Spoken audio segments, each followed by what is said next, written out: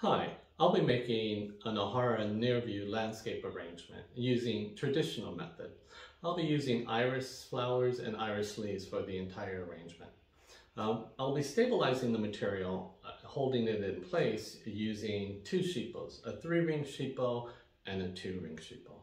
The 3-ring sheet bow we'll place in this configuration and we'll put it in the upper left-hand corner of the arrangement. The 2-ring sheet bow will place it vertically like this and set it in the lower right-hand corner of the container. So this is a pretty standard setup for the sheet bows. Now, there are several things to keep in mind when creating this arrangement. The first thing is the leaves we're going to use. Now, typically, we would be using a rabbit ear iris, but I don't have access to those, so I'm using the leaves from a Louisiana iris and the flower of a Dutch iris. The leaves have very similar characteristics to a rabbit ear iris, so we can use those to mimic the rabbit ear iris leaves. So the first thing to be aware of is the leaves are curved at the top, and they actually come to a point, and what you want is when you place two leaves together, those points should be facing each other. So you want them more like this, and never where they're facing away from each other. The second thing is there will always be a longer leaf and a shorter leaf. So again, one will always be longer than the other. And these two leaf groups are classified into a frontal group and a reverse group. In the frontal group, the shortest leaf is in front of the long leaf. So the shortest leaf is in front of the frontal group. In the reverse group, the shortest leaf is behind the longest leaf, okay? So there's one more grouping that I'll talk about, but I'll do that when I get to it. So what we're gonna do is we're gonna start from the back on the subject side and move forward. And so we're gonna start with a frontal leaf group. So again, the short one is in front of the long one. I'm gonna measure it, the standard measurements like length plus step, and then I'm going to cut it flat, and I'm inserting it in the small opening of the 3-ring sheet bow. We're actually going to use these 3 small openings to insert the next few leaves. So the next thing we're going to add is the flower. So one thing to note on the flower is actually covered by 2 sheaths. An outer one and an inner one. So the outer sheath partially covers the inner sheath. The outer sheath actually is the front of the flower. So when you insert this flower, you want it to face forward. So the outer sheath is facing forward. And because it's an early spring arrangement, the flower is actually going to be shorter than the leaves. And we're going to insert it in the same opening as the leaves. So both the frontal leaf set and the iris flowers are in this back opening. Now we're going to add another group of 2 leaves in front of the iris flower.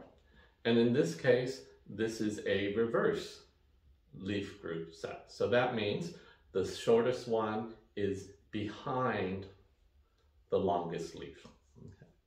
And notice the longest one on this group is on the left side. So the next group, the longest one will be on the right side.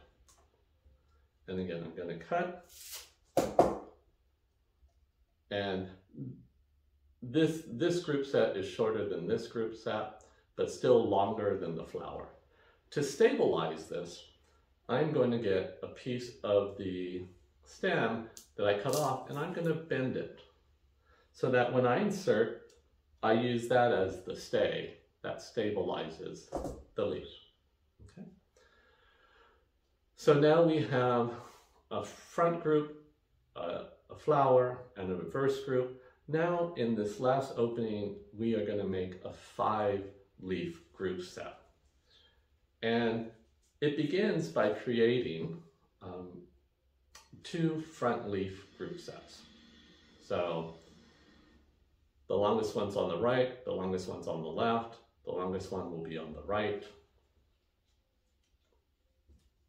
Okay, so here's the way it's going to look. This one then has another leaf that's very short, that's behind both of those. And then we create another frontal leaf group. So, and these will be very short.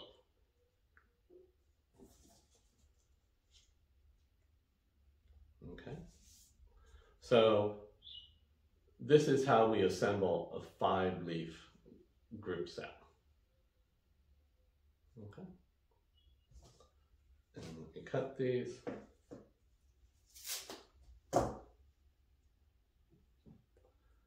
And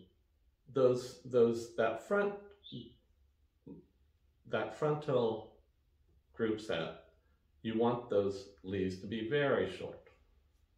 It mimics the growth pattern of the rabbit ear iris. And we insert those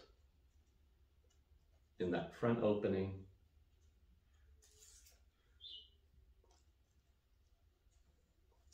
And again, to stabilize, I'll add another leaf. Okay. So the next thing we're going to do is we're going to add what's called the seed leaf group in this opening. And that represents the first set of leaves that come out of the water for the rabbit ear iris. You want smaller leaves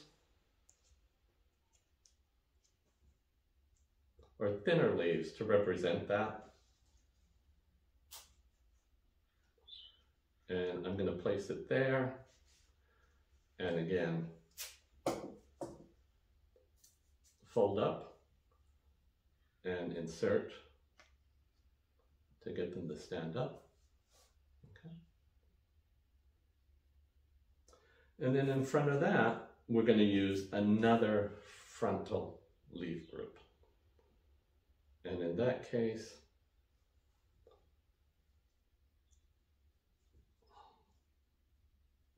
this way.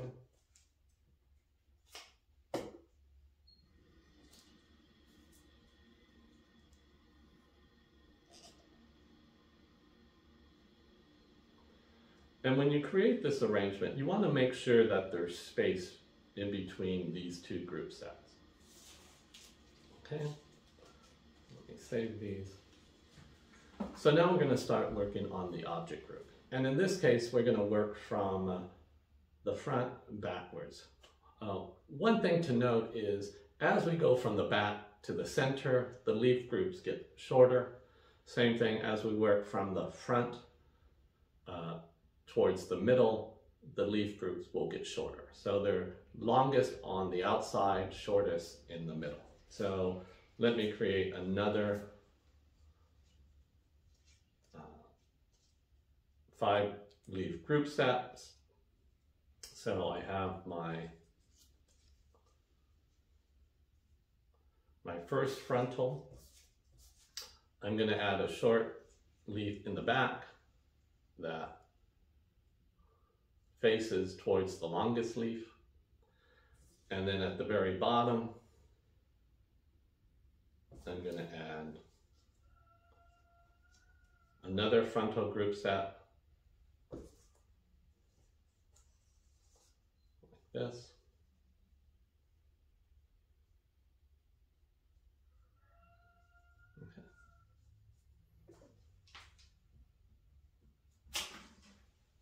And I'm going to insert it in the front opening.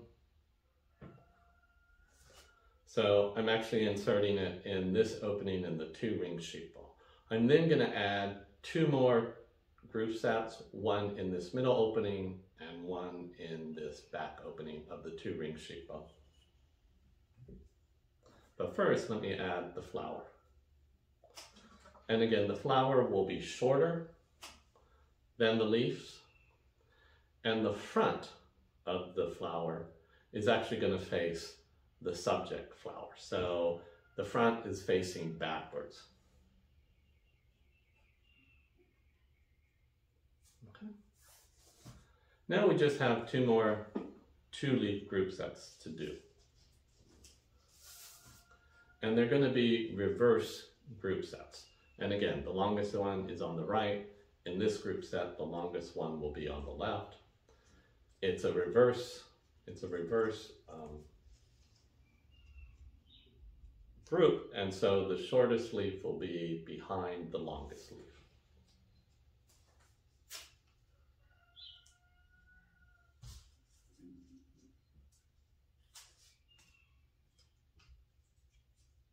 Folding it up, placing it.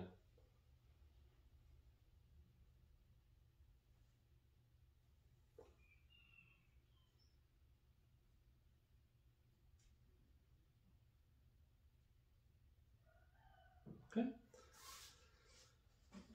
And finally, one final group set. And again, it's a reverse group, so the shortest one will be in front of the longest one.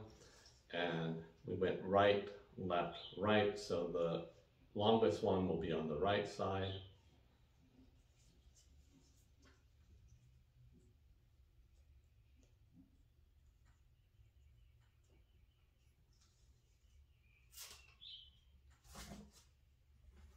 And this group set will be shorter than the one in front of it.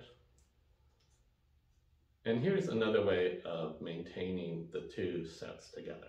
And that is to actually fold the two leaves, the bottom of the two leaves, either forward or backwards. And in order to help it stabilize and absorb water, we create some notches at the very bottom where we've bent it.